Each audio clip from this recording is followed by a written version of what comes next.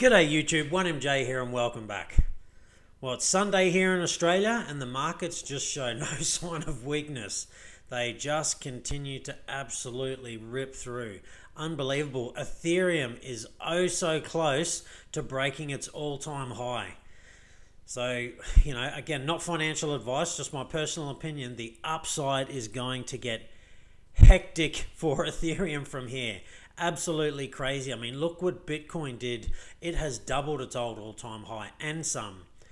Ethereum hasn't even got there yet. So if it's to sort of follow suit, and again, it'll, chances are, because it's an altcoin, it'll probably do it faster and possibly outdo it. Now, there's no guarantees in life. Nobody knows exactly what's going to happen. But over 7 days, Bitcoin went up 28%, and that's nothing to throw shade at. I'm quite happy with it. But Ethereum has gone up 70%. It has almost it's around about 2.5 times moving at the rate that Bitcoin has. Not far off from 3.5 times. So Ethereum is looking so juicy at the moment. But look, so are a lot of coins. Now, in my personal opinion, this isn't even alt season. It is getting close. BTC dominance is starting to drop. I think when we see Bitcoin dominance at around about sort of 60%, getting down to 50%, and look, it could go lower. I don't know. It's hard to tell with the amount of enthusiasm to buy Bitcoin at the moment. So I don't think this is actually alt season. Alts are performing well. This is like early 2017. Everything was just kind of going up together, but it wasn't until Bitcoin dominance really started to drop. And that was basically, it was slowly but surely dropping the whole way sort of up. But once Bitcoin hit its peak of like 19,400 in late December 2017, altcoins went crazy for about another 2 or 3 weeks. I mean, they really just started to go completely mental. We're not quite there yet. We need this Bitcoin dominance to come down. And look, maybe even a correction. I believe a correction is going to come before we really get into the crazy stuff. I think we might have 1 or 2 corrections before we get to the full mania end of this bull run. But look, again, that's my personal opinion. It's not financial advice. I'm not a mystic. I'm not a clairvoyant or a savant. I don't have a ball that's telling me exactly when things are going to happen. I can't read the cards as some would do. It's just my personal opinion. But anyway, look at this market cap. 1.1 trillion now. We were just over 1 trillion like a matter of days ago. So we've added $129 billion in a matter of days. Gas prices have come down, which is really good. Still not cheap. We don't like that. ETH dominance continues to rise. I think this is going to rise again. Ethereum hasn't even hit its all-time high.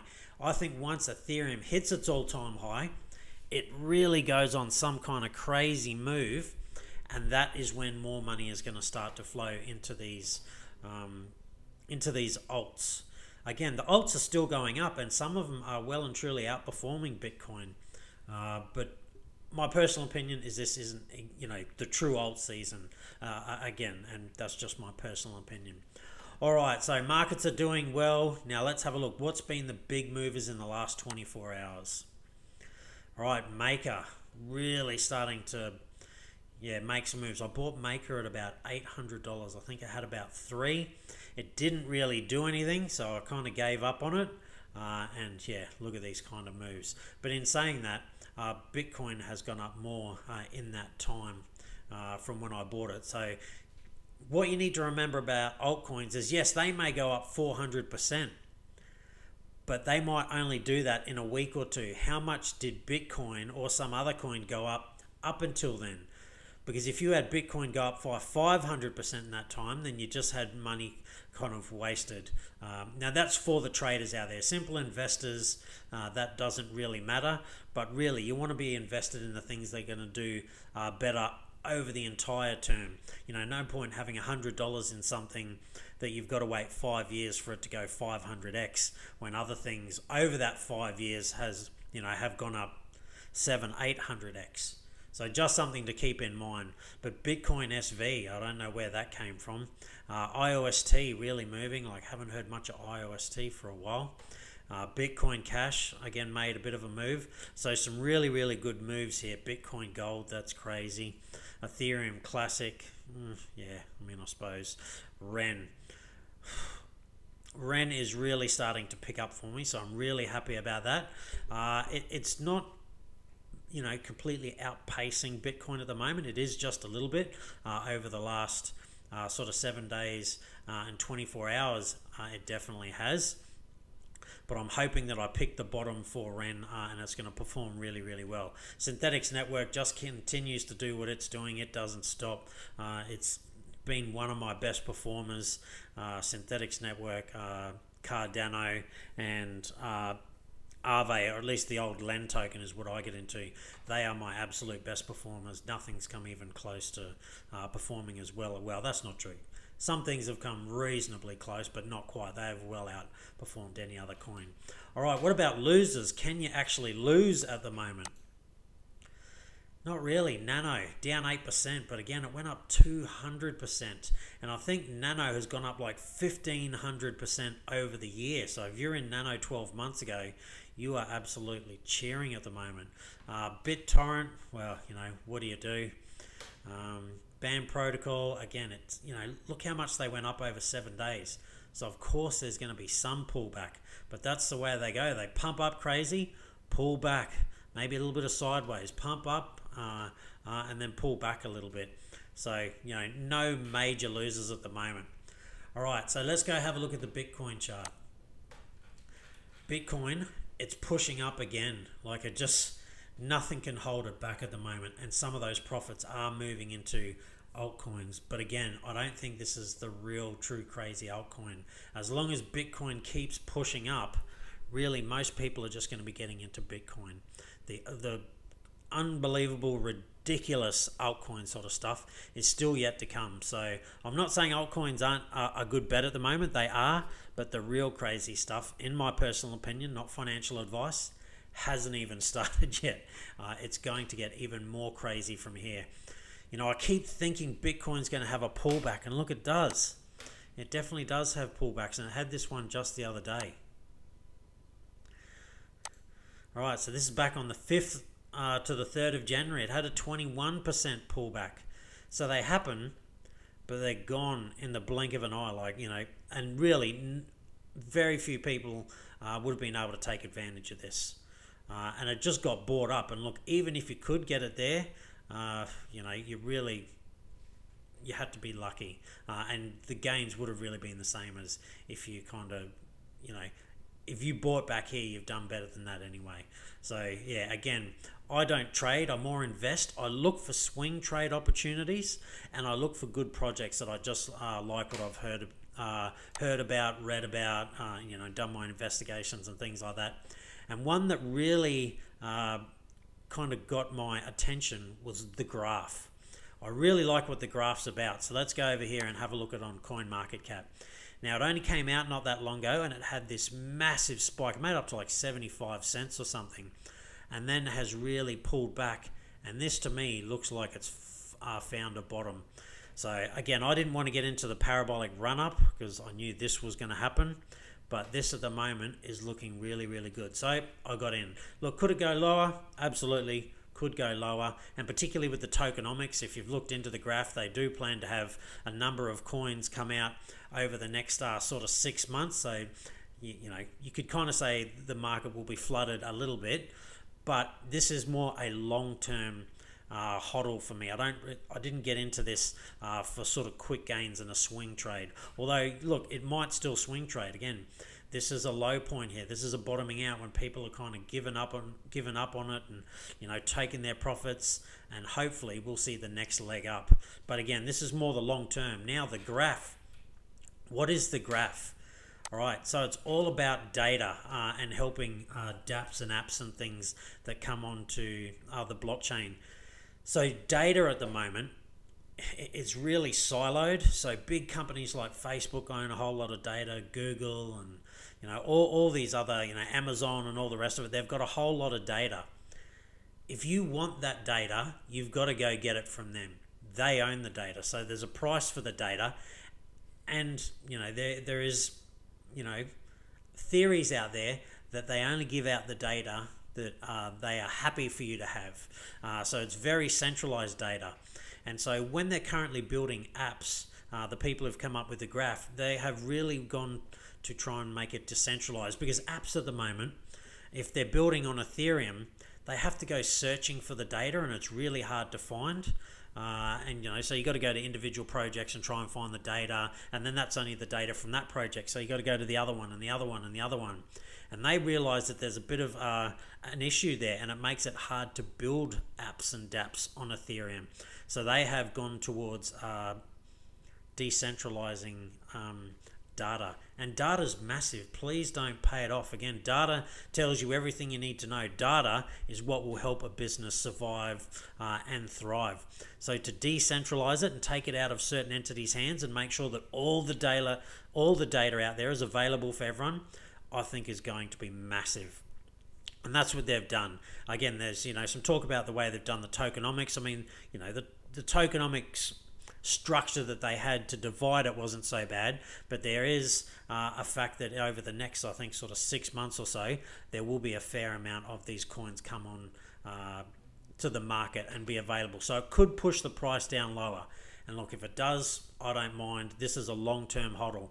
Data is massive. I can't stress enough how big data is. It is the key to everything. That's how Facebook know how to, send you what ads and, all those other big things. Google and Yahoo, and I don't know if a whole lot of people use Yahoo. But anyway, that is, how they know.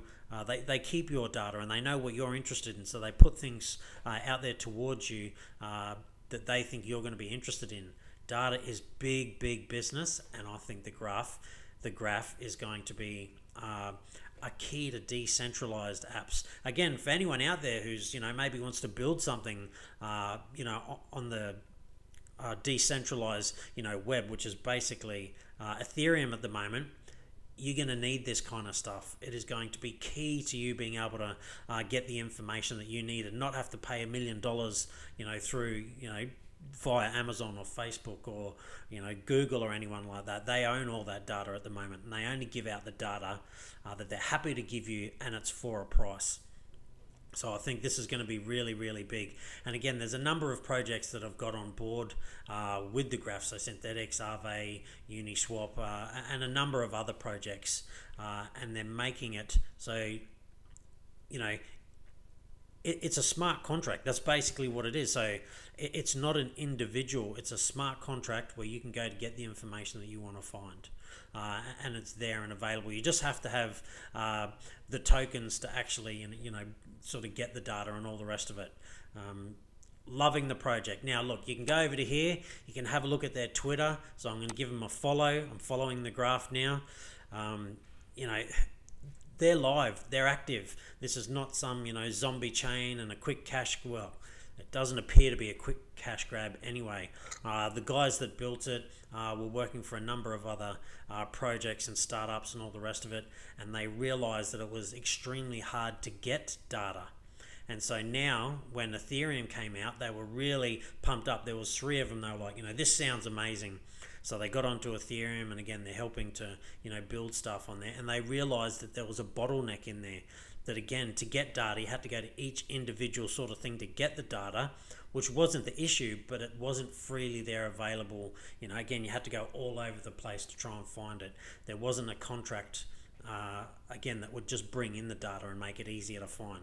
So I'm quite bullish on the graph, but again, it's more long term. I'm not planning to really make any money from the graph in the next 6 months, considering their tokenomics, that a lot will be flooded out there. And I may even have to buy some more cheaper at some stage.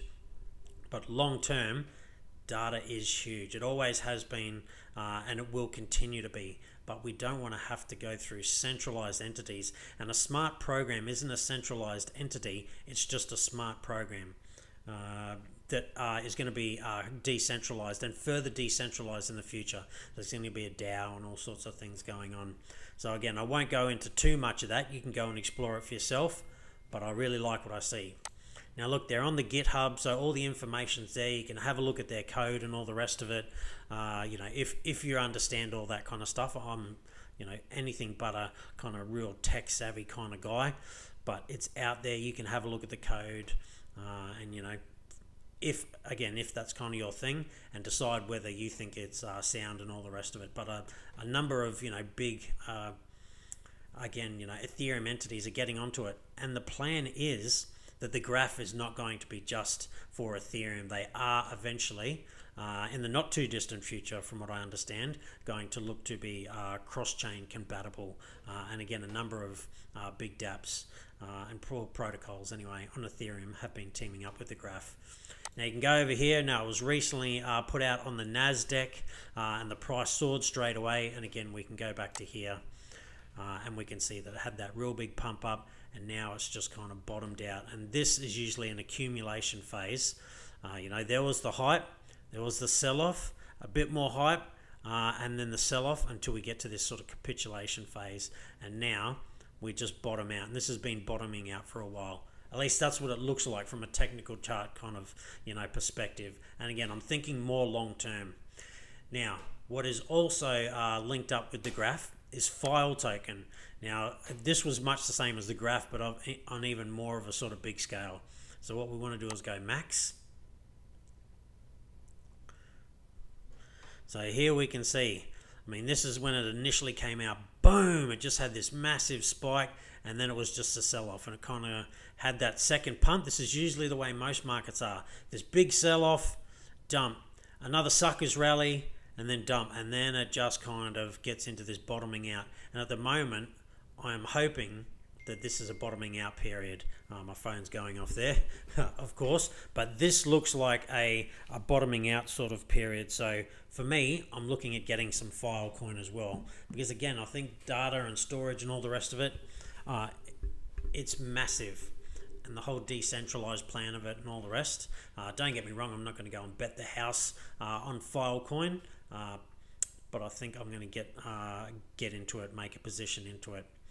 All right, well, that's it from me. Please leave your thoughts down below. What do you think of Filecoin, and what do you think of the graph?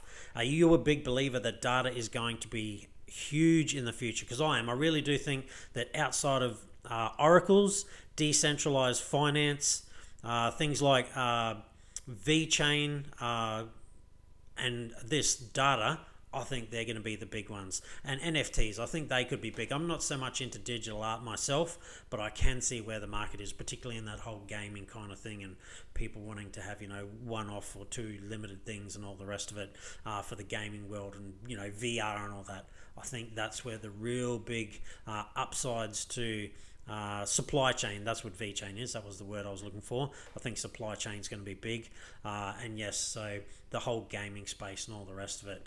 So yes, hit that like button down below, or tap that like button, whatever you want to call it. Click on that like button, hit the subscribe button. When you hit the subscribe, go to the little bell icon there, click on that, and so you get all the updates. So again, for me, we'll go back to the graph. This looks like a bottoming out pattern. So this is, again, when people are kind of gone quiet on it and sort of, you know, half given up, this is when you want to get in, when no one's really sort of talking about it. They were back here, and then again, it had the big sell-off. And again, for me, it's more the long-term play. All right, the graph, I'm bullish on it in the long term, not so much the short term. Stay safe, be kind to one another. You should all be on that gain train at the moment, and I'll see you next time.